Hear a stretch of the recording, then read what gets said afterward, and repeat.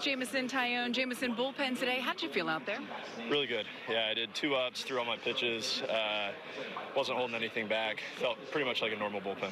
Anything with the ankle? Any pain? Any hesitancy with that?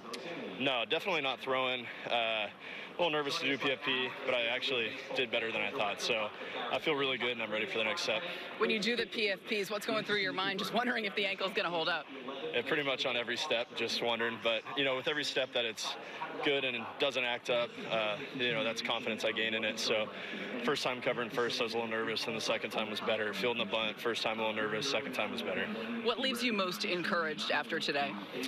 I actually thought my command was really good in the bullpen. Stuff was sharp. But, after not being in a game now for 10 days, 15 days, I thought the command was really sharp. What will be the next step for you now?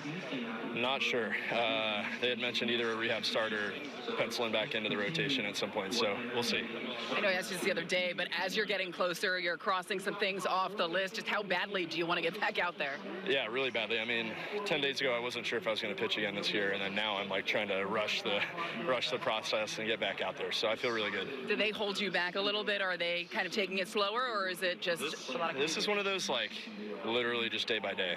Every new test that they throw at it, we can't get a next step until we see how I respond and stuff like that. So it's just every day, show up, see how we feel, be honest, communicate, and you can't map this type of thing out too far in advance because something could change on a dime. And what do you have to do with your ankle maintenance-wise to ensure that you're good to go? A lot.